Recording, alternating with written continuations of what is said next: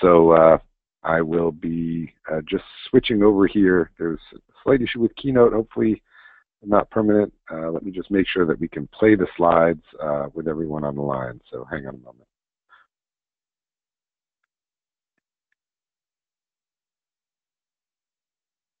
Okay, perfect. So joining us today are David Colantuoni, who's Director of Product Management at Avid, Matt Fury, who's Product Marketing Manager for Nexis Pro, myself, Graham Trail, who is our Support Specialist and Demo Guy, and Patrice Gouttebel, our Product Manager. The agenda for today is that we will start off with kind of a high-level introduction of the solutions and the people. We will be getting into detail about Nexis Pro and the new bundles. After that, we'll drill down further and talk about Axle Video and our new Axle Starter software, which is included in those Nexis Pro bundles. We have the possibility of spending about 10 minutes after the demos to talk about hardware configurations for running Axle. And then finally, we'll have about 20 minutes at the end for questions and answers. So it should be...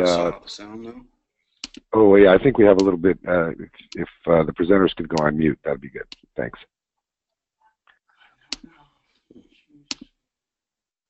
Bogoch didn't tell us that, did he? Still hearing some background noise.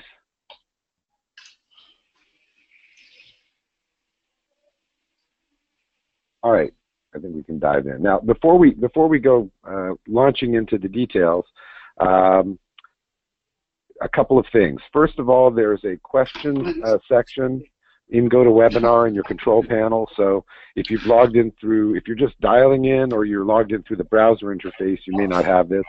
But if you download the GoToWebinar app, there's a question panel on the right, and you can feel free to ask a whole bunch of questions as the presentation is underway. We usually do our best to try and answer those fairly quickly, not always in real time, but usually within a couple of minutes. We will also be collecting those for the Q&A at the end of the presentations, and we may also be able to interrupt our demos. There's some padding in terms of the timing here, so we can take a few minutes here and there, definitely, to answer questions that are relevant to the topic at hand. And in addition to that, as I say, at the very end, there will be at least 15 or 20 minutes for Q&A. We'll also be recording the session, so afterwards there will be a recording available if you miss something. That link will be available to everybody who signed up for the webinar, whether they attended or not. All right, and with that, I'm going to turn things over to Dave from Avid to talk about the Nexis Pro solutions. So I'm going to just make you the presenter.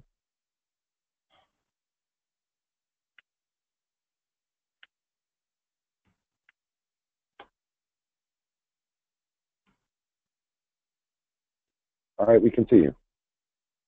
Okay, you got me? Perfect. All right, awesome. And thanks for having us here today, and thanks for attending and taking a little bit of time out of your day to hear us talk about Nexis Pro and our partnership with Axle. We're pretty excited about it. I'm Dave Colantuoni. I've been at Avid over 8 years now. I run the Nexis and ISIS shared storage teams, as well as the Media Composer team. And I wanted to talk a little bit today about Nexis Pro, answer any questions you might have. We have some exciting items that we want to talk about today around how we're positioning the product and our partnership with Axle and a few other things we're doing. We started and introduced Nexis Pro actually last NAB, and it's been going great. It's been very well received. It's generally a market that Avid had not played in as far as selling to a particular customer segment, and we generally sold enterprise class storage or storage to large or medium or large post-production houses, but we felt there was a need for us to get into different areas that needed to have a class of storage that represented what we had done with our ISIS product line and our history with MediaNet and Unity and all those types of things. So we introduced NEXIS Pro last NAB, started shipping it around IBC, and things have been going great. So in the market, we've had a bunch of customers that have been giving us feedback on it. We really wanted to make sure we made a product that would address a lot of different needs in post-production, in houses of worship, in business, corporate environments, any different environment that needed this level of shared storage.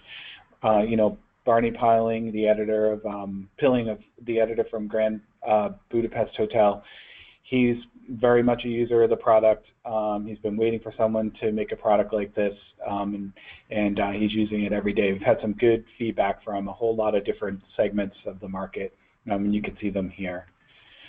You know, we started a journey, Avid Everywhere. I won't go too much into what this is all about, because I'm sure you've seen pieces of this if you've heard our CEO, Luis Hernandez Jr., speak to it.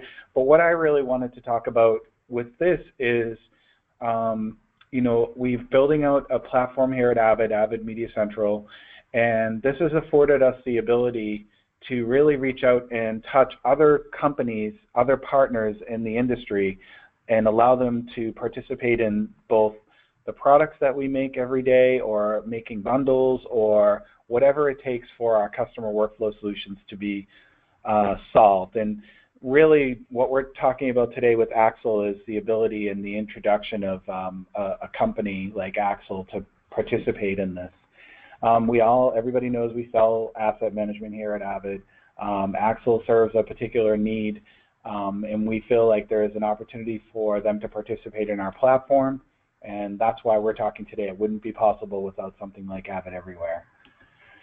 So we really have, like I said, it's been very well received in the market, Avid NEXIS Pro, and you know, we've won a bunch of awards.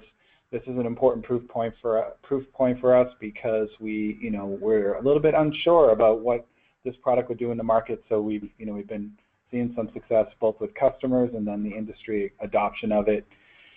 We really wanted to make sure that when we built the product that we tailored it to address the needs of this market, and that's, you know, really making it workflow driven, and you'll see the addition of the bundles that we'll talk about at the end of this presentation to sort of drive that forward. We enable up to 24 contributors. That allows them to access the same assets simultaneously. That's one of the great benefits of NEXIS, and formerly ISIS. You can experience that simplicity with exceptional performance. We've really spent a lot of time making sure that the client manager is easy to interact with. It's easy to administer. It's something you don't need to go and hire somebody to go do. It's self-sufficient. You can easily provision the features of NEXIS. Additionally, we'll talk a little bit more about this in a second, but we really spent a lot of time making sure that Adobe and Apple and Blackmagic run on this, as well as a whole bunch of other partners.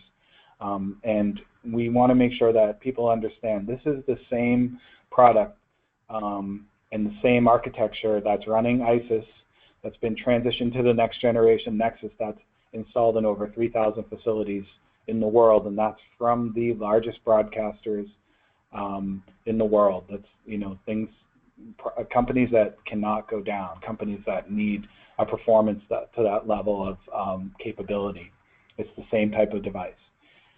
So what is it? It's you know, it's an open workgroup storage for media professionals. It's been optimized for various products and tools in the industry, including Adobe Premiere, FCP, X, Avid Media Composer, Blackmagic.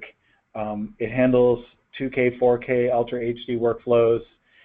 It can connect up to 24 clients at one time. It's 20 terabytes, but it's scalable up to 80 terabytes. You can connect 4 of these together, and we have some features in the software that allows you to automatically redistribute your media to take advantage of the extra performance and capacity that you're going to use, and that happens all in the background.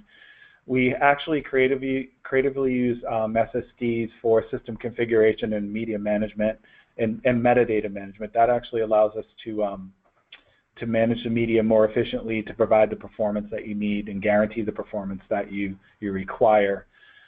It has protection against 2 drive failures. We have this media-aware accelerated drive rebuilds capability, so you're not waiting forever. Once you initialize a drive, it doesn't take days to do it. It does it very quickly.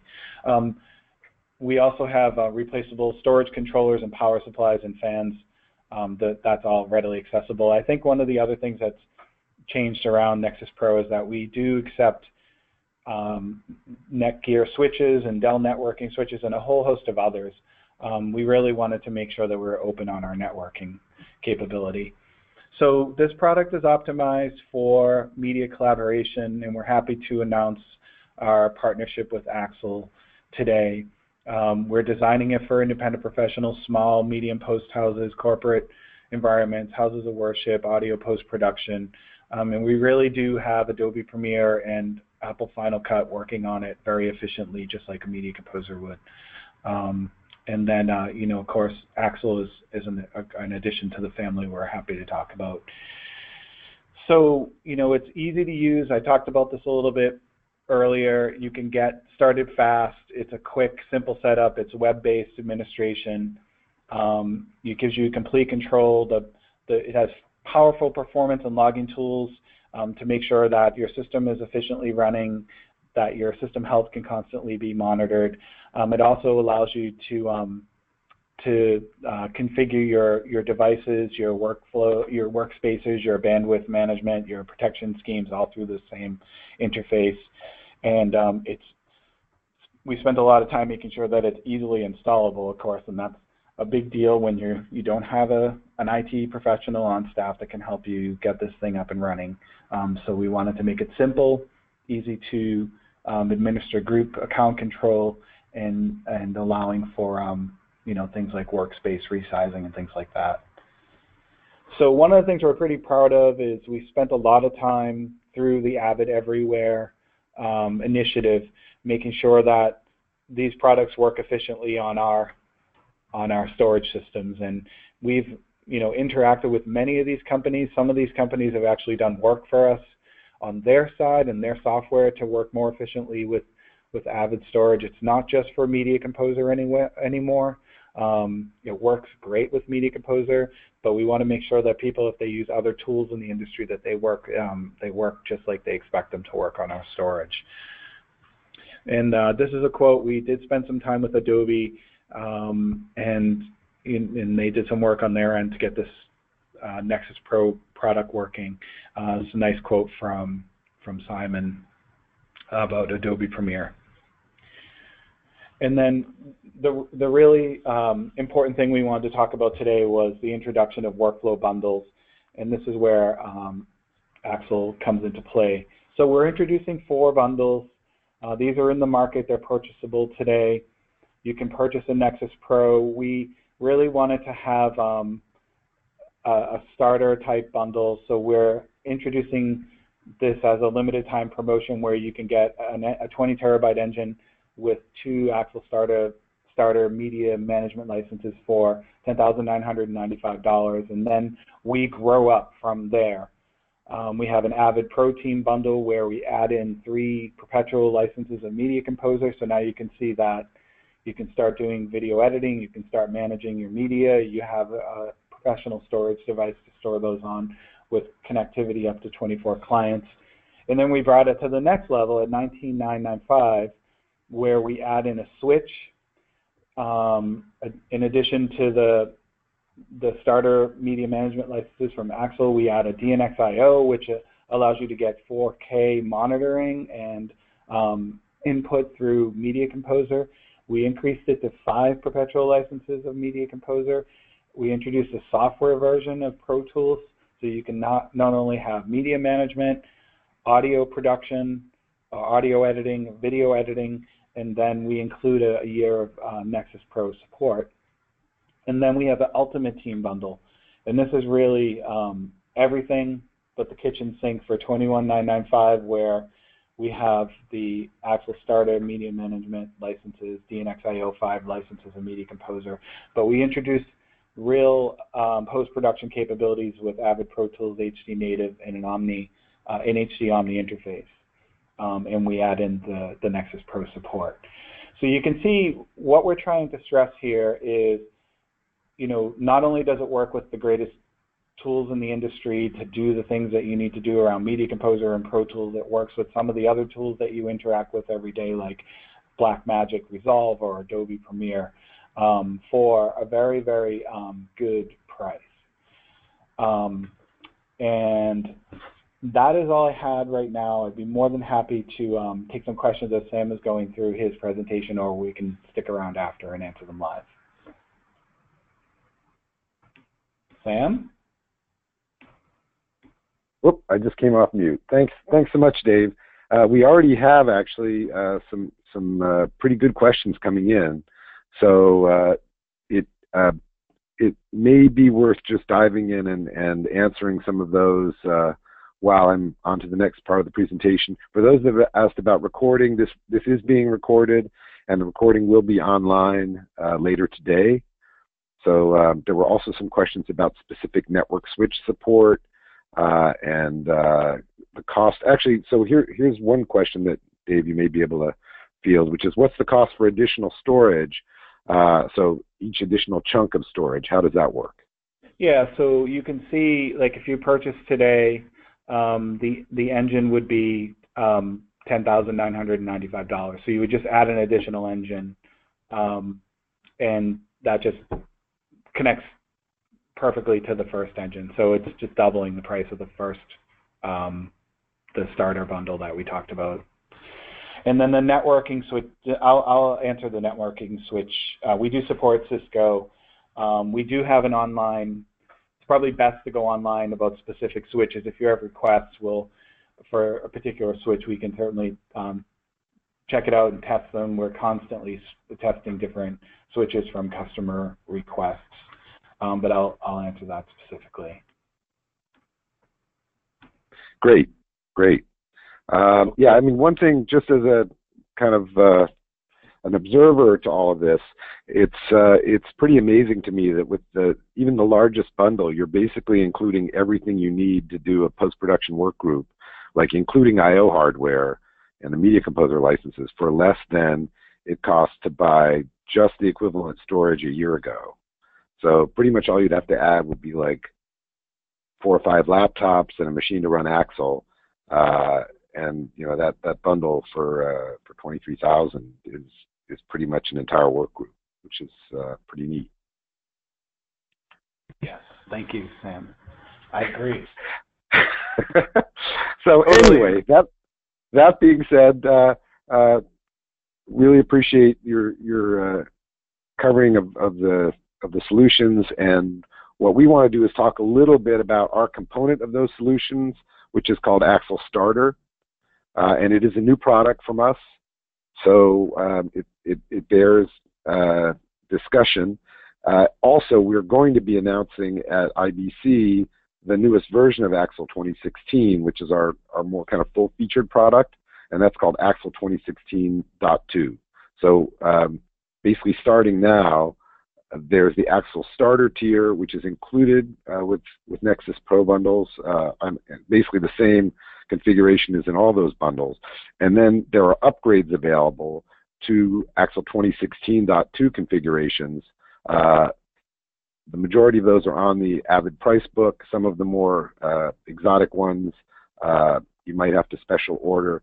But essentially our intent is that you'll get your core system from Avid with the 2-user Axle Starter license, and then you can decide how much additional media management capabilities you want to add to that. So the basic problem that Axle is in business to solve is this one. It's like, where's the clip? Whether it's on shared storage or, as often as not, a pile of drives. This is from an actual post house in LA, by the way, who will go nameless. But we meet with and visit and hear from hundreds of customers. We have today a little over 300 sites installed worldwide, so not as many as Avid. They're up at the 3,000 level, but for a smaller company, we're making really good progress on that. And what we hear is that the storage is very hard to search. and you'll have clips everywhere. They'll have a whole bunch of random names, very little metadata.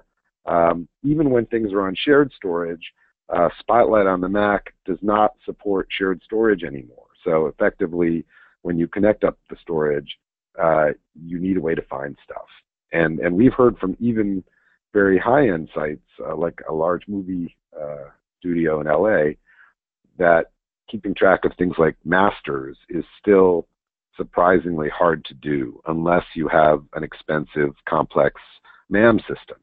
And those systems are really out of reach for the majority of small post-production teams. So we see our job as giving basic search capabilities, but also a lot of the other stuff that you would want to do with the MAM, like subclipping, and take the experience that we've had with larger, more sophisticated systems, including, of course, Avid Interplay, and kind of scale it back so that it wasn't going to be mission critical. If it makes sense to make the investment in a larger system, then podge of like so-and-so trying to get an angle with his iPhone, some GoPros, strapped to people's bodies. There'll be a RED camera and some XD cam and some DSLRs. And the problem is traditional MAMs aren't really set up for this kind of random media. They'll typically try and regiment the workflow so that you pre-format it and kind of get it into a stream, if you will, that is well supported.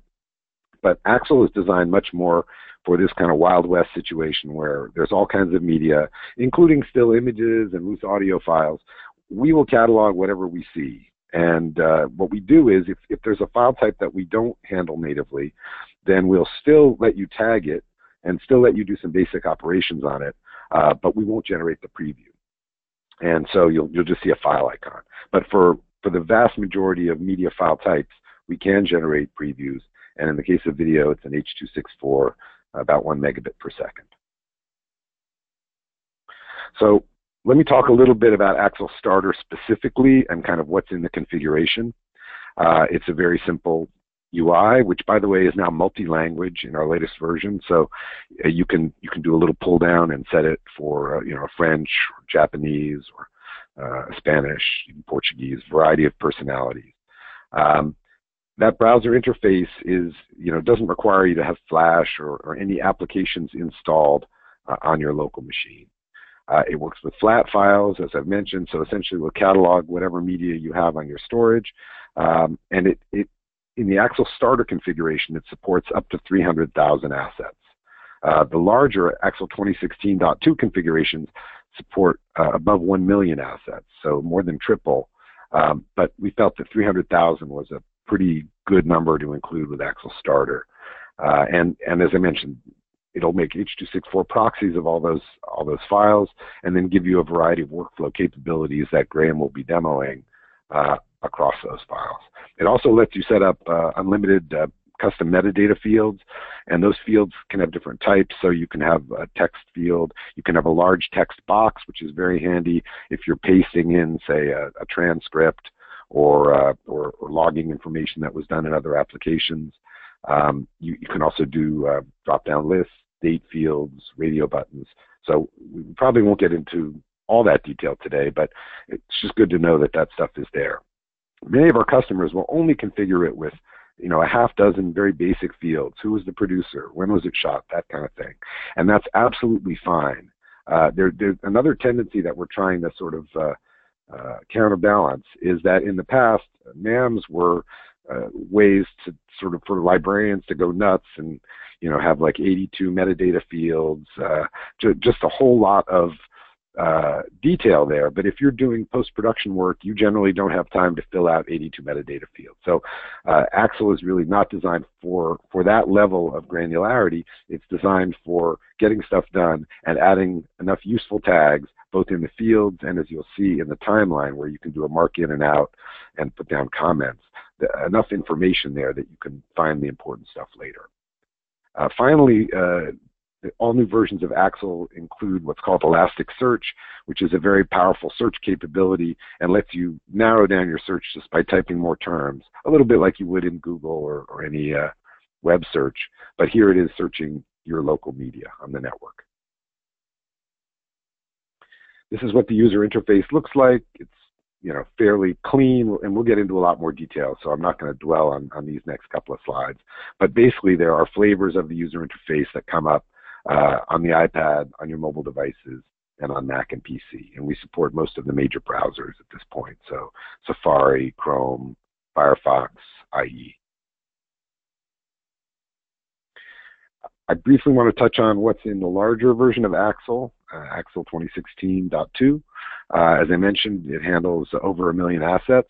We also add our ingest capability from camera files called CAM. That is the ability to take in things like XDCam, P2, and GoPro, which will often give you a pretty scrambled file view and flatten them out. We don't modify the media, and this is sort of in keeping with our general philosophy of not wanting to mess with your files or change your workflow, but we do a rewrap on the media and we clean up the folder organization so that you get one flattened clip rather than a whole bunch of folders you have to drill down on. And this was something we developed last year as a response to some of our bigger customers' requests. We have one customer who's a news bureau in Hong Kong, and they had 60 terabytes of P2 media just dumped on a NAS. Not in live production, but when we cataloged it with Axle, it was all folders within folders within folders, and they asked us if we couldn't come up with a way to simplify that for them. And again, it was something that an awful lot of our customers asked for, given the fact that so many camera formats are kind of incoming on these systems, and that if you just catalog them in place, you can't remember where you left anything. Additional features that you get with Axle 2016.2 are the ability to upload and download from within the browser interface. This can be very handy if you're at a remote location and you're not connected to the storage and you need to get a clip or a subclip. We'll talk more about that, but obviously in the main Axle workflow, everything is done through the file system. You just save things to the storage, you open things from the storage, and Axle mostly just tries to get out of the way. But having this browser upload and download can be useful. You can also customize the logos in the user interface, so you can make it look like your brand if you're a production house or corporate video site.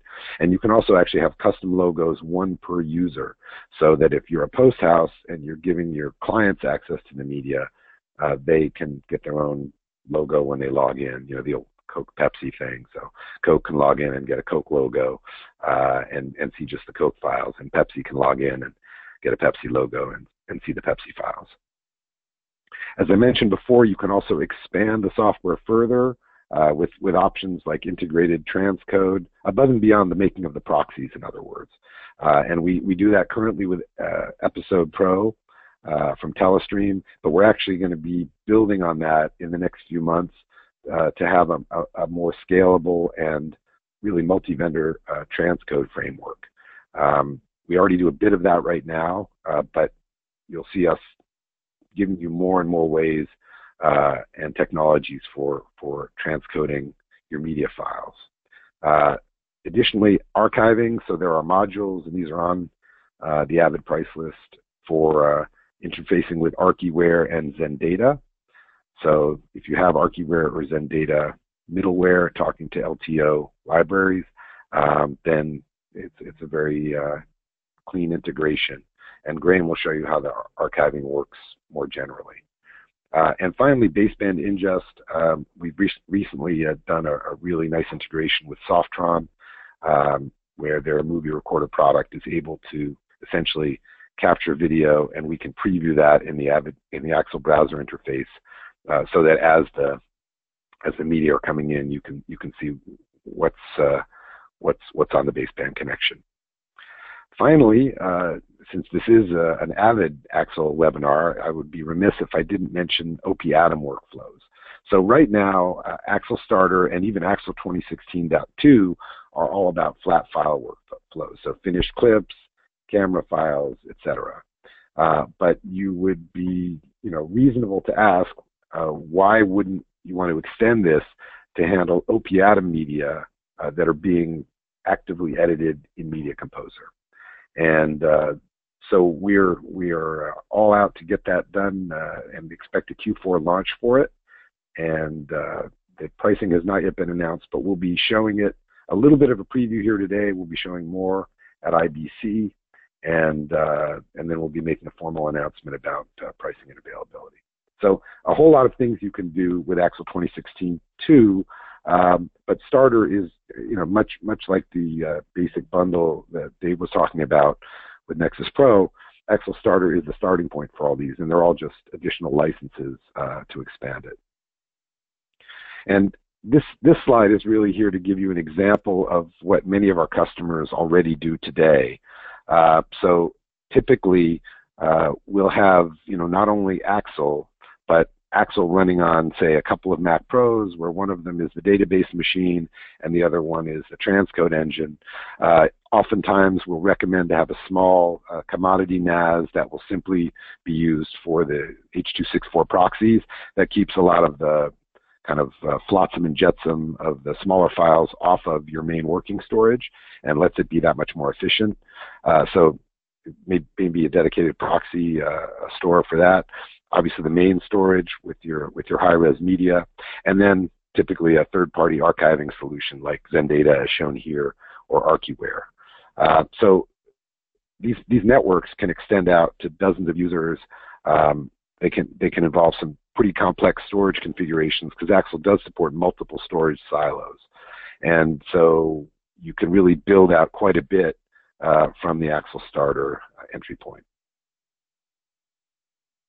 So who uses this technology today? I mentioned before that we have 300 some odd customers. The answer is it's people who are trying to get a lot done with video with a relatively small team.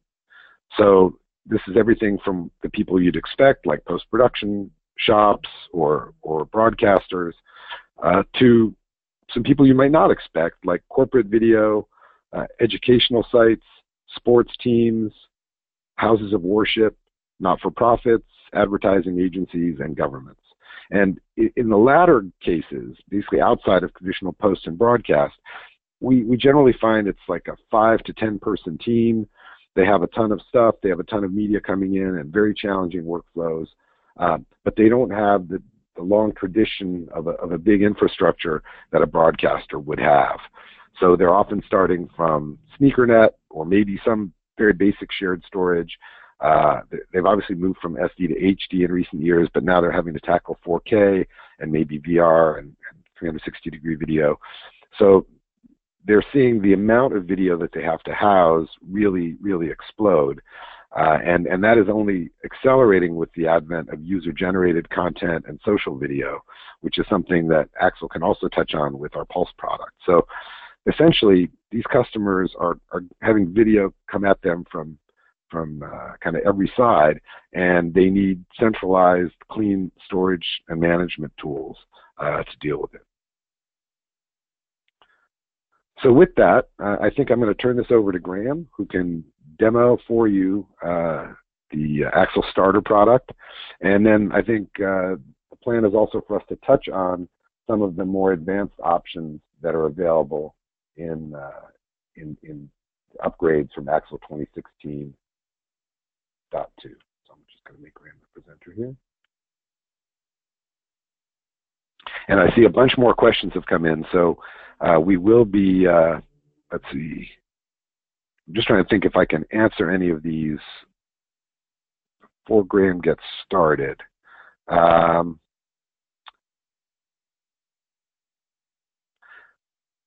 So here's a question. Are there any issues linking from and then transcoding to Nexus storage, including Avid? So that's a pretty open-ended question. It's a good question. The answer is any workflow that you can do on shared storage, and in particular because Avid's Nexus Pro is very robust shared storage, any workflow that you can do on shared storage, you can watch with Axle. So it doesn't, and this is again very different from traditional MEMS, it doesn't have a check-in, check-out requirement. So you don't have to have media of a certain type for Axle to be able to incorporate it. And therefore, anything that you could do on the shared storage and with the editor, your choice, whether it's Media Composer, Final Cut, Premiere, you will still be able to do. The question is really, what can Axle add value to, like what's the most intelligent use of our software. Today it's with flat files. There are also things we can do in terms of transcoding those files and generating derivatives of those files. And so what we're talking about with the OP-Atom option in Q4 is to extend those further into the Media Composer environment, so that it's not just AMA files and finished clips that we're able to catalog, but actually the work in progress. And Patrice, our product manager, will be on after the main demo to kind of give folks a preview of where we're going with that technology. So with that, Graham, I'd say over to you, and are you off mute? I'm here, Sam. Thank you. Great, thanks. Go ahead. Sure. Hey, everyone. So I'm Graham from Axa Video. Like Sam said, I do a lot of customer relations, a lot of support, a lot of demos, and I'm happy to show you the features of Axle Starter. So one thing to keep in mind as I click around the interface is that I'm actually running a full retail Axle 2016.2. The interface is almost identical between Starter and the full version, so it's not like there'll be a big difference, but you might see a few features that you wouldn't see in Starter, and I'll be sure to point those out. So as Sam said, Axle connects to your storage, your Nexus Pro, and indexes locations that you select and turns them into what we call catalogs. And catalogs are recreations of that storage location that you can navigate through your web browser. So we can see here that I'm just in Safari. There's no special client software for accessing Axle. We want to make it as accessible as possible. So hosting a web interface means that it's easy to access from PC or Mac or tablet or smartphone. As long as you're on the network and you have got a modern web browser, you can point it at your Axle server and log in. So, and just a brief sort of how Axle Starter is introduced. It's included on a thumb drive that comes with your Nexus Pro, and all of the installation materials, all the documentation is included on that thumb drive. So you'll be able to just plug that into the Mac computer you'll want to use as your starter server, copy all the stuff over there, and get started basically right away. So we've tried to make it as smooth as possible. So once you set up Axle and you tell it your catalog location, you'll be able to log in. The main interface has been designed, as Sam said, to be very simple, very approachable, especially for non-technical people. So very familiar if you've used programs like Windows Explorer or Finder, things that are already very well known to a wide variety of people for navigating files. And because Axle recreates the folder structure you already have on your storage, a lot of people, sort of sit down to it for the first time, and it's very intuitive right away, because like, oh, I know these folders, I know all these files, and they just start working. So here in Axle, we can see on the left this navigation column. The folder icon is a catalog, and as I said, just like Finder, Windows Explorer, I can expand that to view all the subfiles, or all the subfolders, I should say. So I can drill down as deep as I like and see all the contents of my various folders. Then by clicking a folder, I switch it to the main view so we can see the contents here. Now, as Sam said, what we see are proxies of the original media. So even though Axle is looking at your original media on the storage, and if you do certain things like rename a file, like I can select any file, come to our action menu up here and choose rename. I can do things like copy files. So all those actions will affect the original file on the storage. So Axle can be used for some basic file management. You can click and drag files around to different locations. And the idea is, if you're in Axle, you found some files and you realize you need to make a small change, we don't want you to have to back out and go to Finder to do something simple like that. Although it's also worth noting that these features can be turned off in the user permissions, which we'll take a look at later. But if you hear that and you're already uncomfortable, like, oh, I don't want people renaming files or moving them around through the media management program, that's totally fine. We understand, and that's something that you can turn off very easily for your users. But in any case, so although we can affect the original files a lot of ways, the files that we see here, and when we go into our video player, these are the small proxy files, and that's why even very large files, many gigabytes in size, in Axel will play, almost instantaneously with no buffering or loading because it's actually streaming from, from that small proxy. So that's important to understand with Axel. So we'll come back to that video player in a second. The core of Axel is its sort of metadata and search features that allow you to organize your media. And as Sam showed with that picture of all those drives, the core idea behind Axel is, you're looking at this big pile of drives, where's your media? Axel gives you an interface and the tools to very quickly identify the clip that you need to and be able to use that in your workflow.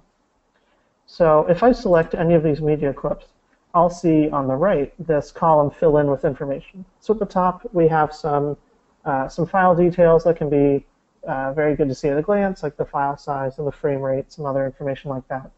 If I scroll down, I see the full set of metadata. So that includes custom metadata that I've created, but it also includes a lot of information that comes from the file itself.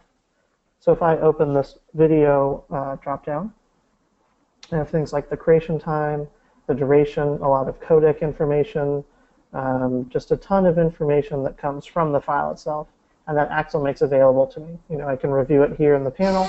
I can also search for it using our search tools right away. And there's information like that for audio, technical information, and so on. So it's quite expansive. Now, the custom metadata, though, is sort of the fun part, and this is all based off metadata fields that I've created. So we'll take a quick look at what that looks like. If I come up to our user icon here, I can jump to the admin pages. This is where we have user controls and stuff like that, which we'll come back to. So the data fields here allows me to create the metadata fields that I want. So you can see that each field has its own entry. It has a name. It has a metadata type. And it has, if applicable, subvalues.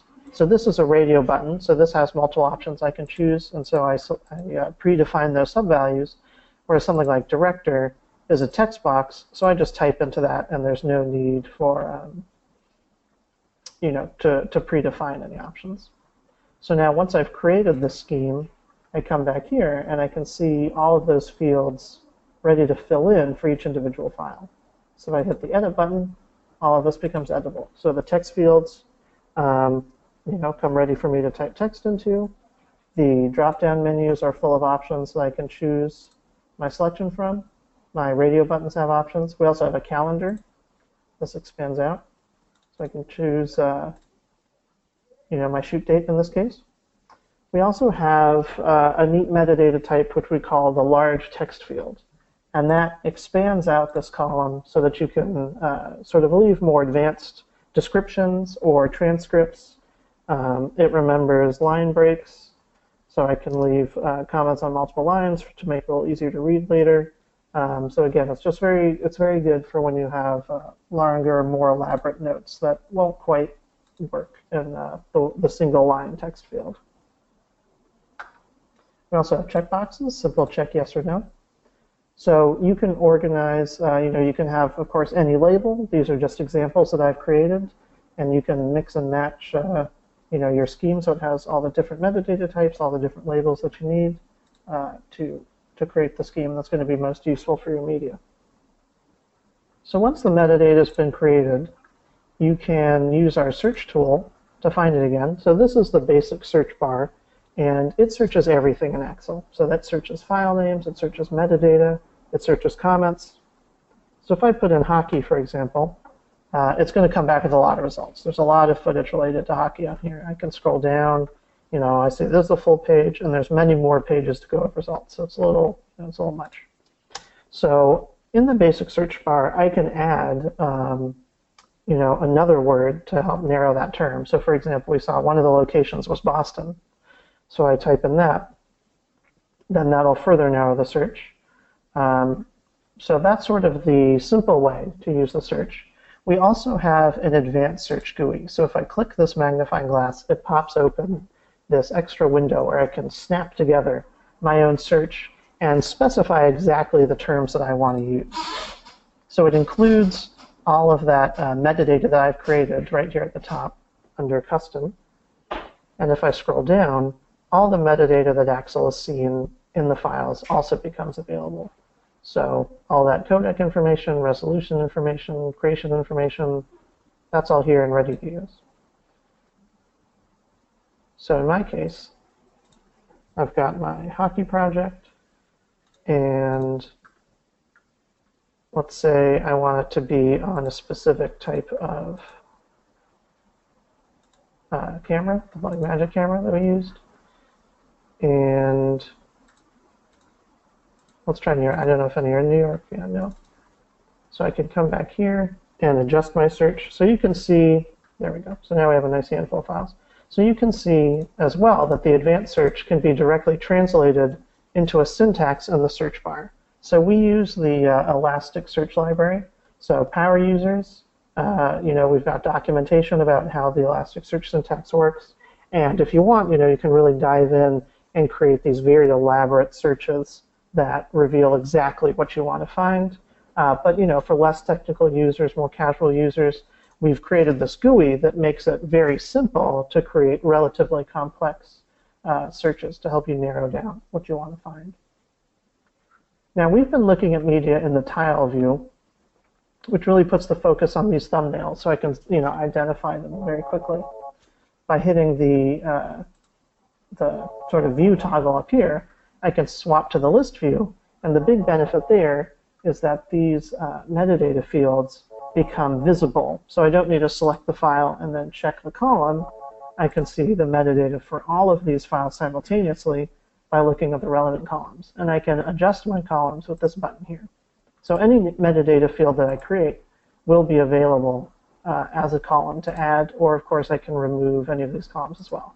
And I can sort my files based on the metadata that's been filled out. So this column view really makes it easy to identify what you're looking for, because again, you don't need to click through every file to check that metadata. It's all there at a glance. It also makes it easier to select multiple files and edit their metadata all at once. So once I find the file I'm looking for, let's say this one up here at the top, I can click it to go back to the player view. So I'll go ahead and play the proxy. It's not going to be very smooth over the GoToWebinar connection, unfortunately, but it will give you, just a sense of how the player works. So from a hockey game here, so you'll notice that a message has appeared on the screen that says near goal. So that's a comment that I've left on this video, and you can see a white marker here on the time bar that corresponds to that comment, and there's a few more down the line as well. So if I hover the mouse over each one, the comment appears on the video. So as the video plays and it gets closer to these comments, it'll play, it'll replace the message with that new comment. So if I scroll down a bit, I'll see the comments we have here. So we've got a near goal here that highlights, when a goal was almost scored. An example comment here. So the big difference you might see right away is that this one has a long gray selection, whereas this is a single blue line. And the difference there is that when I left the first comment, I used the mark in and mark out tools to highlight a selection of the time bar. And that way I can see right in the comment what exactly is part of that comment. And if I click the comment, it'll go back to the beginning of that selection and play the video. Whereas this one, by the wall, it's here at the end when there's a little bit of action in the corner here. So these comments are great to use for sort of bookmarking what happens as I've used them here. Maybe you have a long interview and there's a particularly good question or a good series of questions. It can be really helpful to highlight those with comments, and then when you come back a year later or whatever, they're highlighted there. You don't need to watch the whole thing again. But of course, comments can also be used as a collaboration tool. Who needs to do what where. Because we have this highlighting feature, it's very easy to highlight a scene and be like, okay, we need to remove this, or, can we obscure the brand, that's visible on this product in the background. Using these comments, you can talk to other members of the team and, really make it clear what needs to happen in each particular section of the video. There's a few other features as well, like being able to sort your comments so you can change the order they appear, or just do a basic filter. So if I start typing a goal, for example, the other comments will disappear because they don't have text that matches that pattern. So again, if you have a long conversation, these tools can really help you zero in on what's important. So the other big feature visible from the player view is the subclips. And subclips is part of our Axle to editor workflow.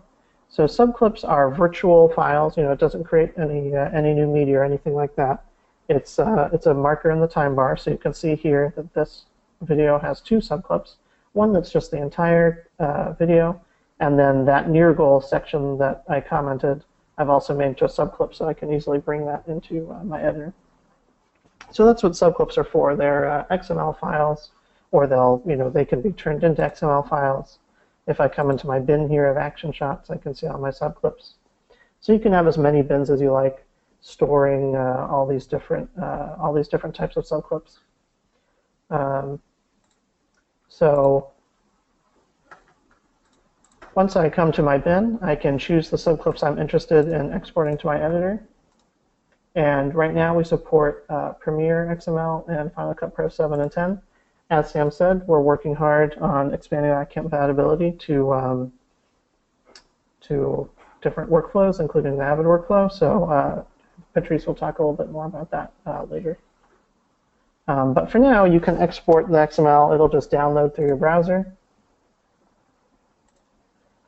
for example. And then you can go to your Final Cut 10 and import that XML and be able to view. And it's a set of instructions that says, hey, go to the storage, go to these media files, bring them into the project, and you'll be able to edit them directly in the editor. So it makes it a lot easier to connect from Axle to your editor. And one big advantage of the subclips is that because anyone with permissions can create them, you can have like a supervisor or even a client look through Axle, highlight the subclips that they like, and then put them in a bin, and then your editor comes back later and can see that the bin's been set up, it's full of subclips, and can export them into the software and be ready to go. So one thing we have, in addition to this XML method, is a panel for Premiere Pro. So you can use the XML method for Premiere. But we also have this panel, so I'm going to go ahead and show you that. It's a very neat feature. So you can see that I'm here in a new Premiere Pro project. And if you look at my extensions along the top here, I've got my source, my effects. Over on the far right, I have an Axle window. And this allows me to log into my, my Axle server. So you can see it's already filled in with information, localhost. I just need to put in my password here. So from here, I have a view into my entire Axle library. So I've got the bins, and this has all those subclips that we just saw, so I can select and import any of these. And I also have access to the library itself, so I can go through all these folders and files that we were just looking at in the main browser interface. That's also accessible here in Premiere. Now there aren't, there's no metadata edits or anything like that, but I can use the search bar, and it will use the same metadata that's stored in Axle. It's just not visible to me through this interface. So then I can select the media that I want to use, hit import, and it'll go ahead and bring that footage into the current project, as we can see down here. So again, it's a little more streamlined than the XML route, and just a very handy feature for those with Premiere Pro workflows.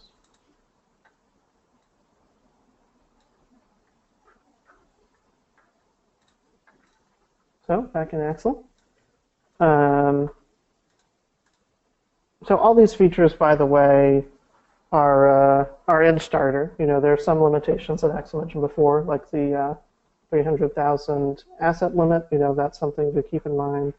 But everything we've covered so far is included in the Starter. So another Axle feature that I like to cover is our archive feature. So the archive feature allows you to designate a specific location as an archival location and then easily copy files to that location. So if I come into, let's look at some of our iPhone footage here. What I can do is select a few files. Again, come to our action menu. I've got an add to bin option if I just want to add these files as subclips to one of my bins. So that's a helpful shortcut right here. And then I have add to archive. And you can have as many archives as you like, distinguished with names, and each one is just a location on the file system. So it could be on the storage, it could be on the local server or on a different drive, whatever the Axel server can reach. So now it gave me the notice that's archiving these files. If I open this job monitor, I'll be able to see the progress. In fact, it's already done. You can see the full 100% here. And now these two files have these white triangles next to them. And what that tells me is that the file is both on the local storage and on the archival location. So it's in both places at once. Now, if I want to remove it from the original location, so I free up some storage space, I just come back to my action menu, choose delete high-res from tier 1, and that gets rid of the original. It replaces it with a little bookmark file. It's a 0-byte file, but it just gives it make sure that there's a location to restore the file to later.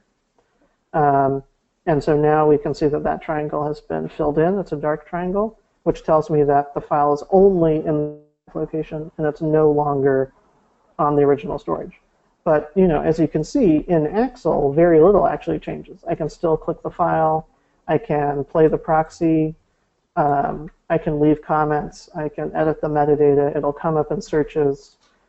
So by using this sort of proxy workflow hand in hand with the archiving process, I can actually offload a lot of my media. Maybe it's stored on tape, maybe it's stored on drives that are put in a secure facility. But even though all that media is no longer locally available, because Axel keeps the proxy, keeps all this metadata information, I still have a lot of knowledge about what's in my complete media library. And when I realize later, like, oh yeah, I want to use that file, I can just return that file to that archival location. Like if you've written it to tape or shipped it off or whatever, just, okay, put it back in that archive location. And then I can come up here, hit restore from archive, and Axel will take that file and put it back where it was on the storage, ready to use in your editing workflow again. So this archival tool can be a very powerful way to keep on top of your media even after it's been archived long term. So there is the CAM ingest feature that I like to show you. Now this isn't included in the starter, so that's important to keep in mind. This won't be bundled in, but it is available to anyone who upgrades. And CAM is how Axel deals with camera files. So files that aren't flat, that have their own folder structure, like P2 files and so on. You can give these to Axel, and Axel will simply recreate what it sees. So you'll get this whole folder with this whole folder structure, not the most useful. And of course, it can be kind of a pain to deal with these files. So for example, I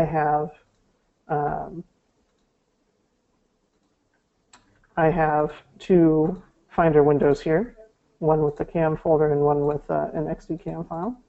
So if I go and look at that, we'll see, there's card 1, then that has a subfolder, that has a subfolder, and then each individual shot has its own subfolder that's full of different files. So it's, kind of very unwieldy. There's there's just a lot of clutter. So what CAM does through a watch folder workflow, so CAM is looking at the specific folder, in this case called input, and you can have as many watch folders as you like. It'll just wait until it sees a new file and then start working on it. So I've placed this file into here, and we can see that already Axel CAM has started working on it. We can see the name of the file. It's scanning it. It'll show us the shots it has. So we'll come back to this a bit later because it needs to scan it and go through. Now, it doesn't take long at all. It's already found 8 shots and so on. But, we can see it's already it's already rewrapping the footage into this flat MOV format that Axel will be able to use. So we'll come back to this in just a few minutes and it'll be all finished. So in addition to the commenting feature that I was showing you earlier, we have a approval feature sort of another collaboration tool. So each file, you may have noticed, has this hollow ring, this white circle. By clicking it, I can quickly change it to approve, maybe approve, or reject. And that lets me see at a glance what the status is of that clip. And of course, it becomes searchable right away. There's a approval status here. And you can change, the different status. And of course, it's very easy to just type approved into the search bar, and that'll show you all your approved clips. Axle has an email notification system that can send emails to different team members when certain things happen. One of those is leaving a comment, so people know, oh, there's a new comment. And one of them is changing the approval status, so people can say, oh, my supervisor just approved this file, now I can start working on it, or maybe a client approved it. So again, that's part of the sort of streamlined collaboration workflow that makes it very easy to work quickly with your media. And once the approval is no longer relevant, it's very easy to clear, just like this. So now we come back to CAM. We can see that everything's done, 100, 100, 100. So the way it's been set up, it actually goes into my catalog here. So I come into input, I'll have the XDCAM folder, and here's the shot. So it looks like Axel's still making those proxies. But now, instead of a subfolder with each full of media, each one is a single MOV file that I'll be able to play in Axel. So you have this icon tells me that Axel's still making a proxy. So we'll take a look at that later. So there's a few quality of life features that are in the full version of Axel that aren't in the starter version that are also worth looking at very briefly. You can download files to your local system. So just select a few files I like to use, come to my action menu, and I've got download here. And that allows me to download either the high-res original file or the low-res proxy. So again, great for remote workflows. And another feature is the upload feature, where I can navigate to a location on my storage, choose upload, and then add files through the upload tool. And that'll take files from my local storage and place them into that location on the Axel server, or on the storage that the Axel server is connected to.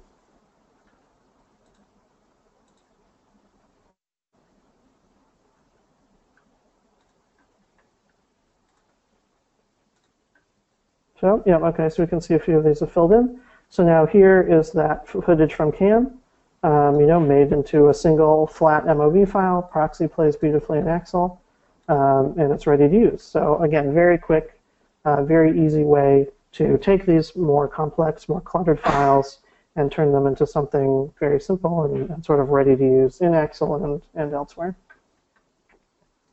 So lastly, I'll just take a quick look at some of the user controls, just so you can understand the breadth of power you have over your users. Permissions and user controls are very important to any management system. So we've tried to accommodate a lot of different styles by being as granular as possible. So here you'll see your list of users on the left. Here we've got me, Axel. And each folder, or each user, can have access to specific folders. So here I've got the full media catalog. But I can actually choose any subfolder of that catalog. So I can expand it, I can drill down and just choose a single subfolder, or I can choose several subfolders to give them access to. We really try to let you have as much control as possible. And for each location I choose, there's separate permissions that I can turn on and off. So I can have full permissions in one location, like being able to see the previews or manage and edit files like we were talking about before, being able to move files and rename them and so on. So maybe somewhere I have full control, but then in another location, that's going to change. So, okay, I can't edit files, I can't approve files, I can't manage them, I can't post comments. Maybe I can see the previews, I can change the metadata, I can add them to the archive, but that's it. So I have a lot less control over files in that folder than I do in another folder because, again, we allow that type of granularity in our permissions. We also have these universal permissions, like who's an administrator, who can share files, who can change their preferences. It's all stuff that you can change, and because that's not related to any specific location, that applies everywhere throughout Axel. Actually, I said users was the last thing I wanted to show you, but that reminded me the share feature is very neat. So I just want to show that very quickly.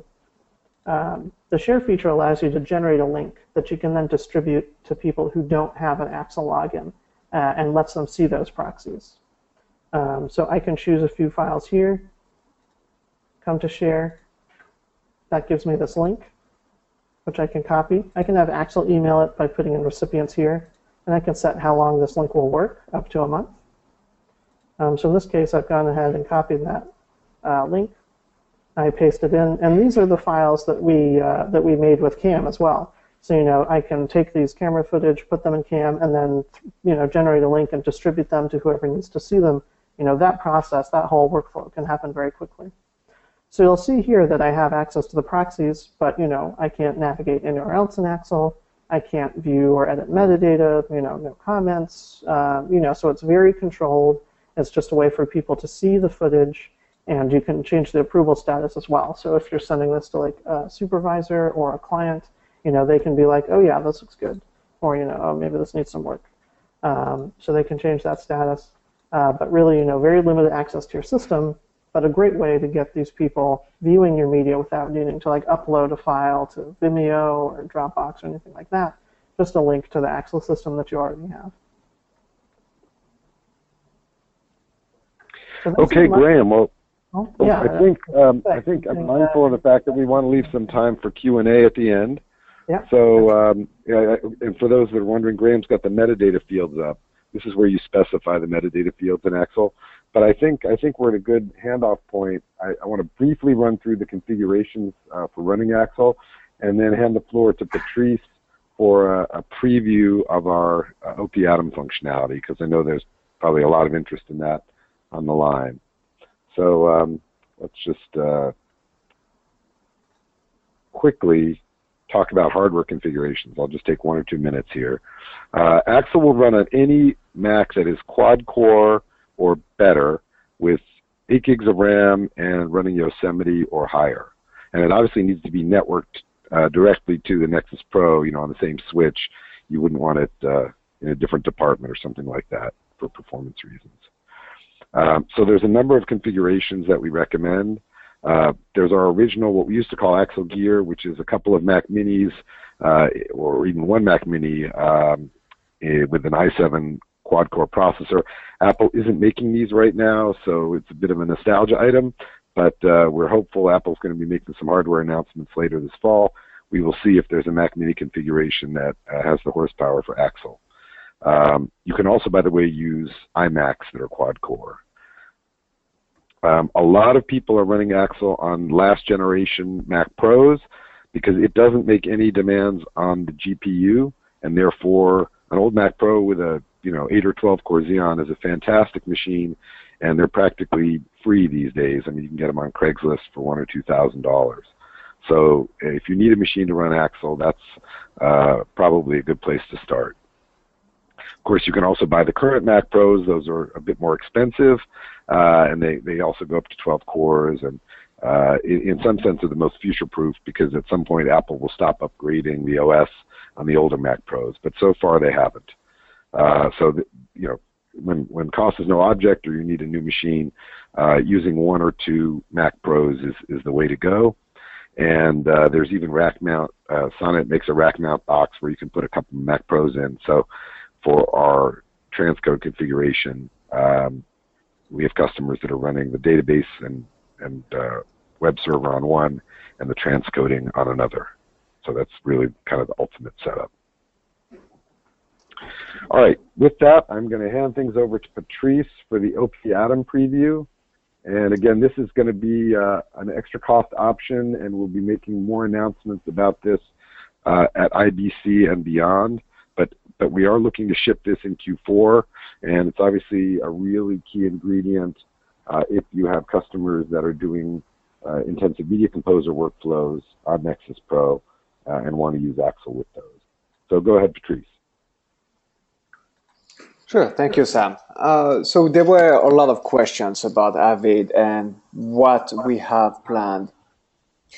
So the first thing to know with Avid Workflow is when we have the workspaces each tracks are separated. So we have video tracks and audio tracks.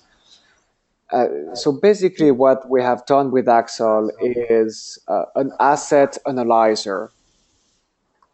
And by that, so let me just log in into my Axel system here. And I'll briefly show you how you can add a new catalog into Axel from the admin pages.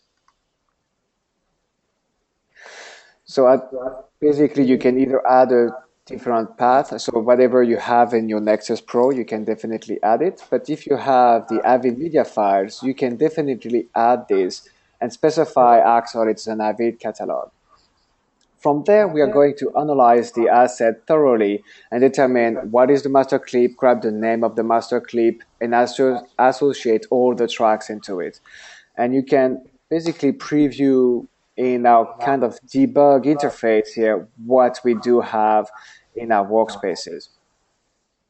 This is outside of Axel. This is an interface that is simply there to troubleshoot. For example, I can see that one of my media has not been fully recognized in the workspaces that I have.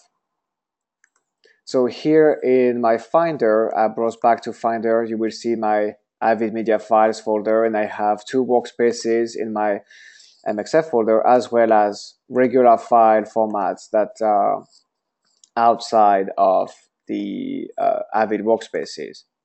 And this is how it will look like in Axel. I'm going back to my Axel interface, I'm logged in. You have the regular files that the same as Graham showed you. If I were to go to my Avid media files right here, I will have the other format. Again, I can expand, and you will see that these are just treated as normal as Axel would do. But if I go inside my MXF folder, I will actually merge all the workspaces together. And from there, you will see that I do not have exactly what I have in my workspaces. You will see that I have multiple files, the creating folders, the database files. None of that is shown up. You don't see each items. All you see is the master clips that have been reported. And so what I can do from there is simply click on the asset, and we generate an H.264 proxy for the master clip.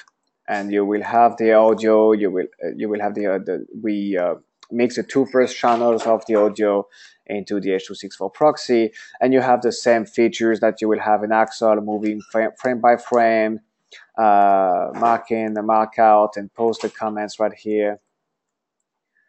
You can create the sub clips as well. So if I were to create a bin, I'd be able to again create mark in and mark out and make sub clips in my bin right here. So all the features that you have in Axel, custom fields, I can do a search as well. So if I do, for example, Formula 1 search, I will retrieve the clips that I have, and I can do approved.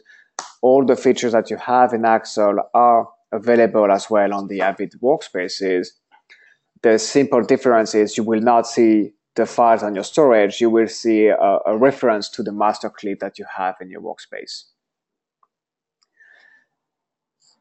So this is the overview of how Axel will catalog OP item files. And once I go to the bin, I do not have this feature ready.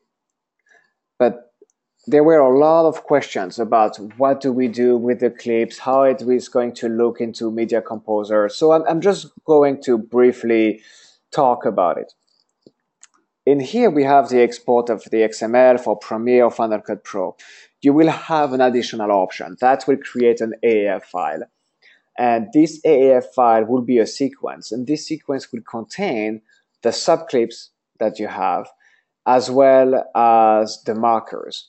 So for instance, if I were to create an AAF file, this AAF file will not embed the media. It will point it to your Nexus Pro storage or any storage that you will use. What it will do is you will bring in the sequence with the selected clips, and all the markers that you will see in the clip itself, such as here ready, will be shown with a black dot, as you will expect any kind of timeline metadata to show up in Media Composer. And this is something that we will be showing off at IBC. I would strongly encourage you to come. We are welcoming any comments, any questions, and any path forward that you would have based on your needs. I already know that there are a lot of questions about, can we use Link for the flat files to bring it to Media Composer? Can I import AAF files back into Axel? So we have a lot of actually very good questions, very good workflow requirements that will help us make your life easier. That's a very short overview, but this is basically what is coming at IBC. And we will be there and showing you the AAF export as well at IBC. And that's unfortunately all I have to show right now, but that sounds great. Any comments?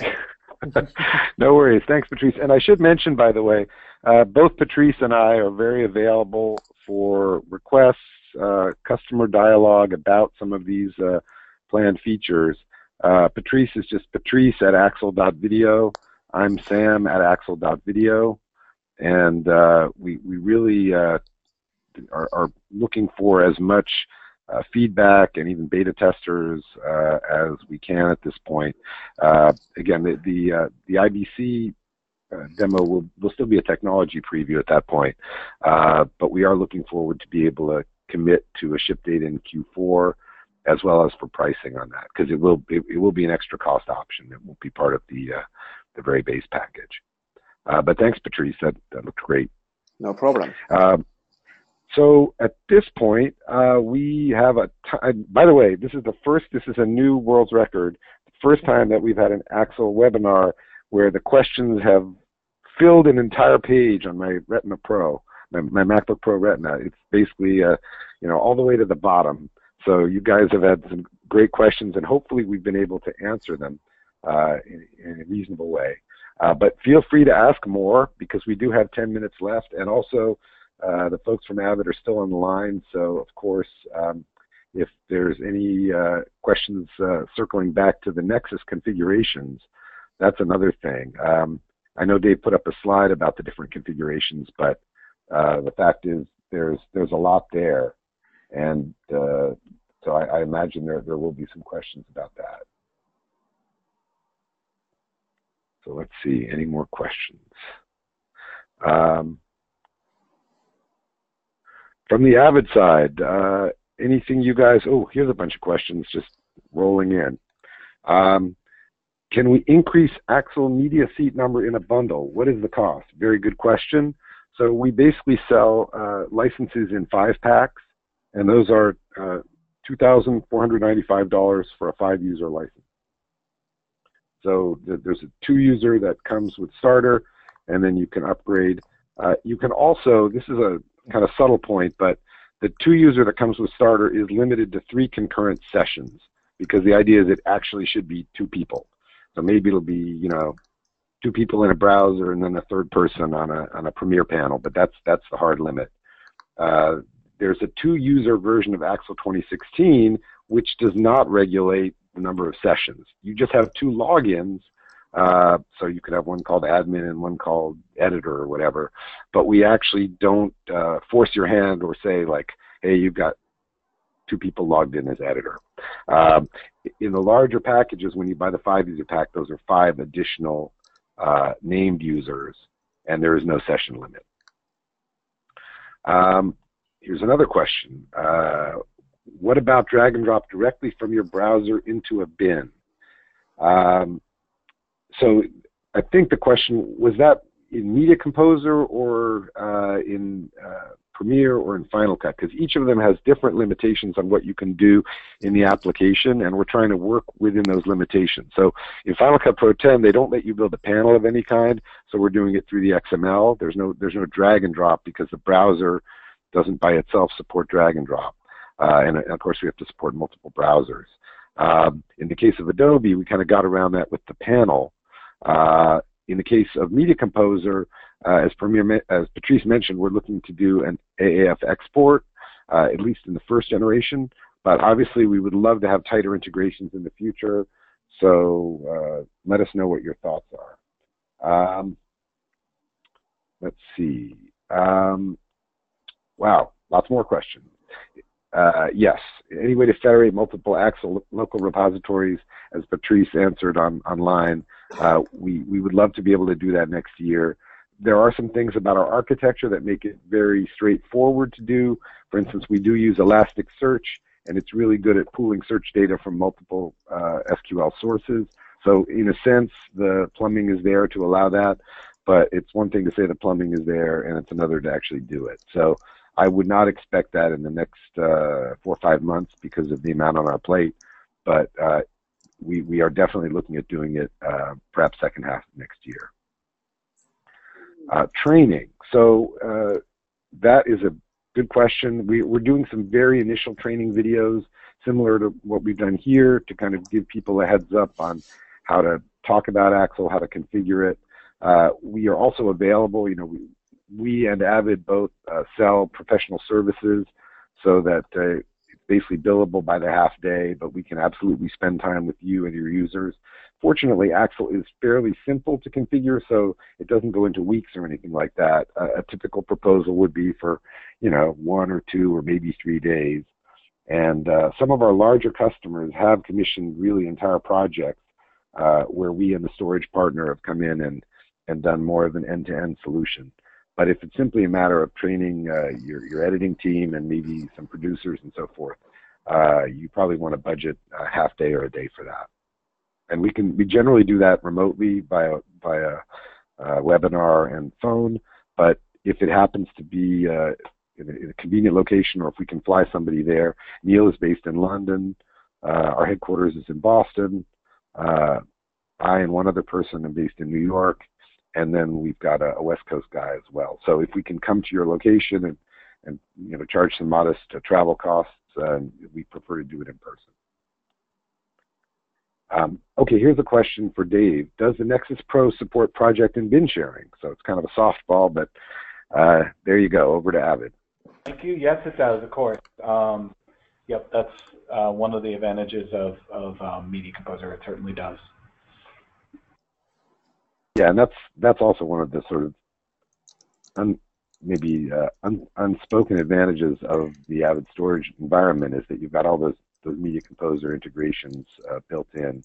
They're not kind of bolt on, and they're not reverse engineered. So you've got really good Media Composer workflow support. Here's a question for FCPX: can you import Axle metadata and collaboration markers? Currently, no, but that is, you know, people keep hitting on like the interesting, tough problems that we are approaching. That one is something we'd love to do. We'd like to have a FCPX integration that is as slick as our Premiere integration, and of course, we'd love to Media Composer, all three to really be tightly integrated. So we are working on that, but we haven't made any announcements yet, and we can keep everybody posted. Here's a question: does a single Axle starter support more than one Nexus Pro? The answer is yes. We have not done anything to limit the storage access capabilities in Axle Starter. In fact, you maybe remember that block diagram where we showed it with an external low-cost NAS for proxies. So you can have multiple storage volumes, and you can basically point Axle at any mountable file system from your Mac. That could be another Nexus Pro. It could be a traditional like XAN or something like that. It could be ISIS. So whatever combination of new and existing storage that you have, each one does have to be a separate catalog. So you know, we generally recommend that you not have more than, say, a half dozen catalogs. But there are even tools for, if you create a metadata schema, you can basically copy and paste that metadata schema across catalogs, so you don't have to recreate the schema multiple times if there's a lot of drop-down items and so forth. So we've tried to make that a fairly simple process. But just to take a step back, Axle does basically give you the ability to customize the metadata schema for each catalog. All right, we're right close to the end of time here, but one last question. I didn't notice when you showed the demo, but can you get proxy clip playback in the Adobe panel? The answer is yes, you can. You can play there and scrub, and then decide whether to bring that material into. Actually, Patrice, I should ask: is there scrubbing on that one, or just a play button? Yeah, no, there is scrubbing. It's a plain HTML5 player like you will have on the browser. So you can scrub on the player. It's not as advanced as what you will have in the Axel player, but you definitely can scrub. Great. All right, thanks so much. So again, congratulations everybody on the really fantastic questions. We also had a great turnout today. About 2/3 of the people who signed up attended, and we'll look forward to getting the recording out so that you can spread the word to your coworkers or answer questions for yourself if you missed something. We are available to answer more questions both on the Axel side and the Avid side. And I guess I just want to emphasize that we're delighted to be doing this and hope to see many of you at IBC in a couple of weeks. So thanks again for your time, and look forward to further discussion. Thanks a lot.